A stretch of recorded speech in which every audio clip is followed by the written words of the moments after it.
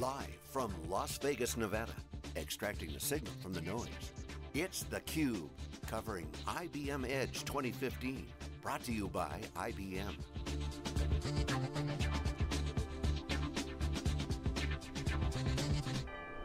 Hi everybody, we're back. This is Dave Vellante with Stu Miniman. Ed Walsh is here. He's the CEO of Catalogic Software. Ed, it's like old home week here at Edge. You were at the first Edge in Orlando. You were at the time an IBM executive. So how's it feel to be back? It's good. In fact, it is a little bit like old home week, seeing clients and different things as I walk through the halls. It was pretty interesting. They let you in the building. That's good. Things are good then. No, it's been fantastic. It is interesting as far as the how it's grown. So if you look at Edge from 4 years ago, actually 5 years ago to now, it's really grown. They've done a good job. I actually like the show. A lot of interaction with clients, so it's good. Yeah, and they've expanded it now, the scope with more Z and Power and a little bit of middleware in there, so it's not just a storage show. They've done great. So yeah, I was at the first Edge, so the first keynote I was announcing core technology being added onto the platform called real-time compression with the acquisition of Storwize. That was kind of cool. So it's a little deja vu, so here we're back, not as an acquisition, but an ecosystem partner announcing new capabilities onto their platforms with copy data management. So it's a little bit of deja vu.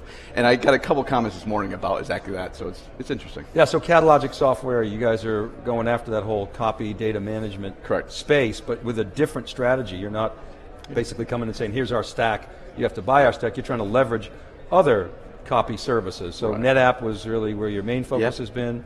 Assuming something going on with IBM, so give us the update. Yeah, so we're announcing today, so it's a little bit ahead, but we're announcing today that we're integrating with, and we're very excited about it, integrating with IBM's product lines, their flagship products. So we're with the Storwize products, SVC, they're all flash array, which is our V9000, and also the FlashCopy Manager. So in all those environments, you download our software, we agentlessly discover them, and we allow you to leverage those environments for things like automatic DR, test dev, analytics. So you get the power of getting more data leverage, but also you save a lot in copies. You don't need these separate environments for test dev or DR, et cetera. So talk about Catalogic's strategy relative to, say, other guys in the business. So you kind of hit upon it. So, and this is, we're excited to be partnering with IBM, but also it's part of our core strategy. So where we believe our architecture is fundamentally different is we're more aligned with how the enterprise is going to consume copy data management, but also how the ecosystem wants to deploy it. So we're software only. We don't make you move your bits from your platform onto our platform. We literally say, listen, keep it in place. In fact, we're the only ones who can do copy data management in place. You already have application consistent snapshots, local remote. You have snapshots abound. Let's let you leverage that. The key thing is data management the last 2 decades has all been about making one more copy. If you have a problem, let's make a copy. Test dev, copy. Analytics, multiple copies. It's hard to keep up with that. And you're in a situation where you have all these copies, killing your budgets, and you have no idea how to get to that data access. So what we're talking about copy data management is really the key thing is that we allow you to see what you have, your copies, and leverage them. But we're doing it across platforms, so it's software only. So we're not saying move your bits to mine. We're saying, hey, if you're a NetApp shop, an IBM shop, and then ... We're also announcing with VMware in 2 weeks, but you'll see other platforms. Keep it in place, and we'll give you all this value without you changing. You bought your VMware, your IBM or your FlashCopy Manager on purpose for good reasons. Keep it there. I'll let you add on top of it with a very simple software layer. Yeah, so Ed, heterogeneous support's been one of those big challenges in the storage world. IBM's done one of the better jobs with SVC, and they kind of put that in front and put everything behind it. Look at EMC with kind of the failed Invista effort and other technologies. How does Catalogic do it differently? Yeah, so we're at the, people use a control layer and data layer. So we're at the control layer, so we're not trying to be at the data layer. So SVC does a great job. In fact, we're integrating with SVC. We're not competitive. If SVC takes all that storage and virtualizes it and creates great snapshots replication, real-time compression, all the things that they do great. The reason you bought SVC, all we do is on top, just through public API work of the VMware, the hypervisor layer, and the storage, we're able to get all these use cases.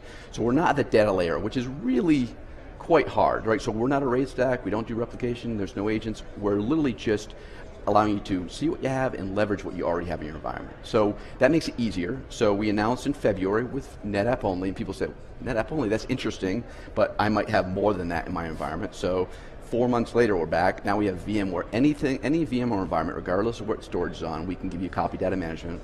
But also we can do it on these key IBM platforms, which is all the Storwize family, SVC, they're all flash array, and then FlashCopy Manager. Those are key pieces of the IBM portfolio. So our software defined, also they're talking about software defined, about having agility and control. That's exactly where we fit. We're on a control plane more than a data plane, which makes it easier.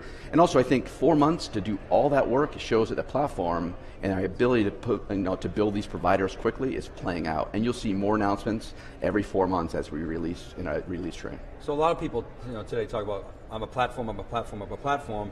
You're not trying to be a broad platform. You're basically saying, we will ride on top of other people's platforms and we'll add value to it. Is that fair? Yeah, no, that's fair. But what we use the term platform is you can add to it, right? So this software platform we can add to it. Like for instance, we added just different, some clients wanted a capability to do chargebacks. Now, because in order to work in other people's environments, the way we do it is we catalog your environment. We have an actual catalog through APIs. And then we use that to orchestrate and automate your environment. But we also have all this data, so people use it for chargeback. But we did that through a simple thing in our marketplace. You can download these software players. It adds onto our software. The other thing about platform is we don't do an integration with a particular storage or hypervisor like we're doing Hyper-V in September. It's more that we do a provider and it plugs into the architecture, which is our platform. So our concept of platform is very extensible in the way we deploy. And as you define that platform, it's a sort of it's not a RAID stack that's 40 feet deep. Other people do that, and we're not going to do it. But at the same time, you're expanding your TAM by knocking down new areas of compatibility, innovation, VMware, IBM, clients. Clients all have multiple RAID stacks. Even if they're called IBM Shop, they have multiple IBM solutions. They always want to keep multiple vendors. We do it across it. So our job is to now go across all the storage ecosystem, both the array side and then what you do hypervisor or cloud OSs, which you see a very aggressive roadmap during this calendar year. And you'll continue to see that as we go forward. And how about Flash? So we've been doing a lot of work on Flash and how it relates to copy data management and how it affects developer productivity. What are you seeing in the marketplace? So again, Flash is, we're announcing with the V9000, which is IBM's all-flash array, great value set, but Flash is kind of a tipping point. You can do a lot more with it. Now we can work our solutions with storage because we're cataloging your environment and we're using off-site, off-primary copies of your data, so you don't affect production. But in a Flash environment, every time you do Flash, it's mission critical. It's either a critical application that you're rolling out, or it's a critical piece of your environment that you want to get access. And business units, either test dev or analytic teams, always want access into that data. Also, DR becomes critical. So if it's that critical, you're going to want to do daily DR. You're going to want to know you can come up and running like that, right? Leveraging the architecture you bought, like the V9000. So specifically, copy data management is kind of a killer app. In those environments without changing anything, out of band, we're not inline. No one wants to be inline in a Flash play. It's all about latency. So we're not inline, we're just talking to APIs. Literally without changing anything, I can give you a way to have automatic daily DR, which you can't do with any other solution set. I can give you test dev, borderline on DevOps. Take an environment, 8 different VMs, present it up to a particular environment in a fenced network environment, let them play with it, roll it to production, and do that over. Now you have a DevOps type of automation. The other thing about Flash, and you guys picked up on it, is you can do these snapshots. We can, again, give a last good snapshot with a VMware envelope, in a separate fenced network. Now you can give that to multiple developers. And what we're seeing is the OpEx savings is huge. If they're offshoring test dev or QA, now what they're able to do is instead of losing half their shift, if you would, to just setting up the environment, tearing it down, we're able to do that automatically just through public APIs. So you're getting back like half of your development. Also analytics. If it's on Flash, it's important. People want to get after it for operational analytics. You can choose to do it the old way and do some population, or I can give you that environment in full fidelity as it looked an hour ago if you're doing hourly snapshots, and I can refresh that mount point for the analytic workload as often as you're doing snapshots. So for Flash, it's like a killer app, and well, we can do it without Flash, but Flash is, people talk about these dedupe ratios. We do 20 to 1. Now in Flash, people are talking about developer. They can give 20 to 1. They can take the same database and they can give it to 20 different developers where they can't do that with storage. Yeah, so Ed, when I think back to David Floyer's research in that space specifically, it's a great one.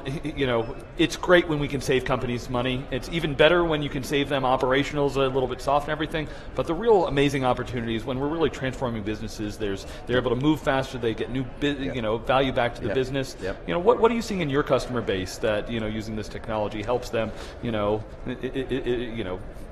get more value? Well, I think the DevOps is the biggest thing. They can literally take their traditional storage and do DevOps. They can do more releases. So if a release schedule is critical for an application, if it's on Flash, it is critical. That's why they're actually paying the delta. But we can do it quickly and get more development, more releases out. Which, if you can speed up a release train by 30, 45 days, it's huge in the enterprise. Because they used to do yearly releases or twice-a-year releases. Now they're doing releases on a monthly basis.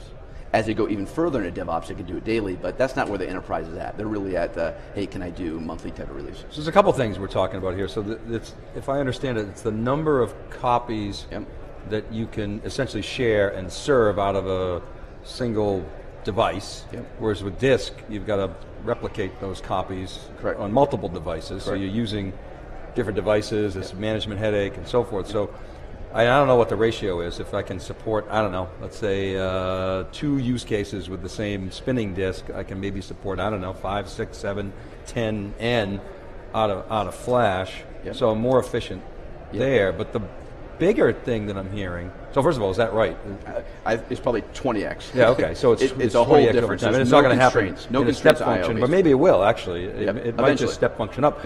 The other piece that strikes me is the developer productivity, and you sort of touched on this. So I'm hearing that I can now operate off a live data set essentially, or an hour-old data set, so I can do my test and dev on real data as opposed to some dummy data that's a month old.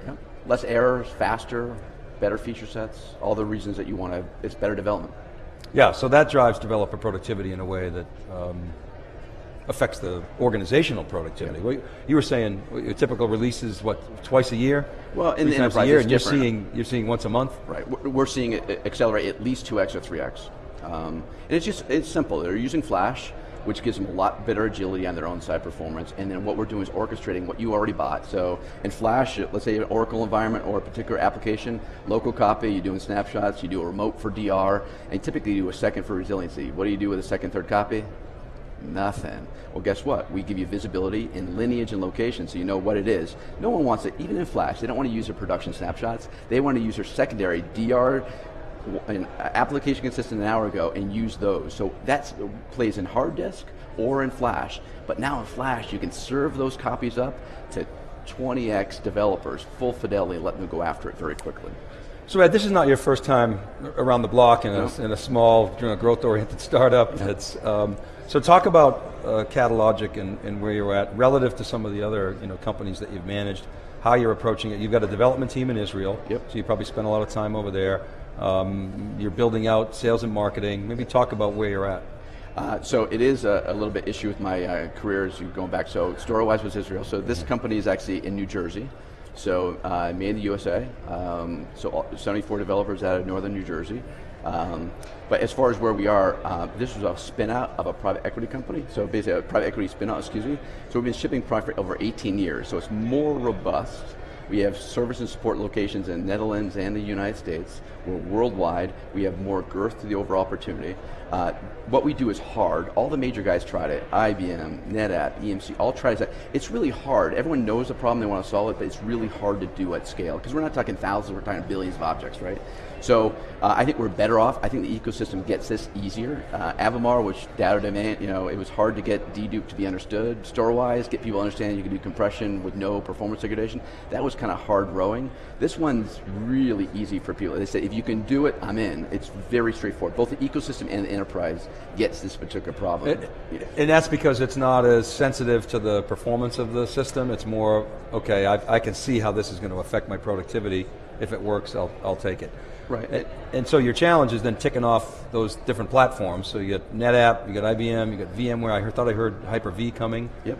Are you working Amazon? So what you're going to see is that our platform's been built, and we've been telling people since February announced, but in 4 months, we've made it now to 2 of the top 3 players, and you'll see those players be knocked down in the next year. So, you're going to see a very aggressive move. And the architecture allows us to do that very simply through public APIs.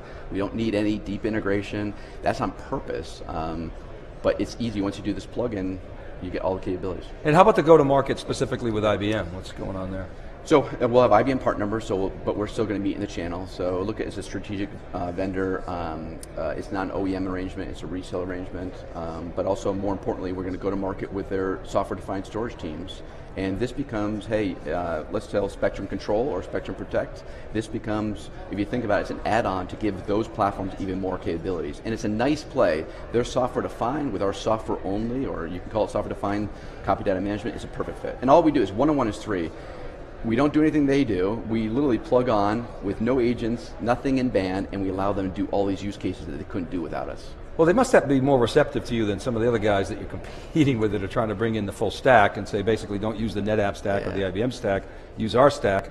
You guys are coming in and adding value on top, so I presume they're more receptive. Yeah, again, I think it plays to, we're just more aligned with how the ecosystem wants to deploy it, but also enterprises. Enterprises don't want, hey, move your bits from this stack to this stack, and we'll give you all these cool use cases. They say, listen, I already have a bunch of stacks, show me it here.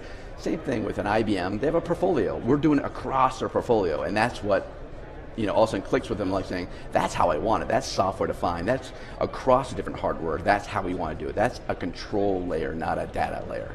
So, and that's where we play. All right, Ed, thanks very much for coming to theCUBE. It was great to see you as always. And, good luck with Catalogic and thank you. All these platforms that you're knocking down. Appreciate it. Hey, thank you. Appreciate it. All right, keep right there, everybody. We'll be back with our next guest right after this. This is theCUBE. We're live from IBM Edge 2015. Right back.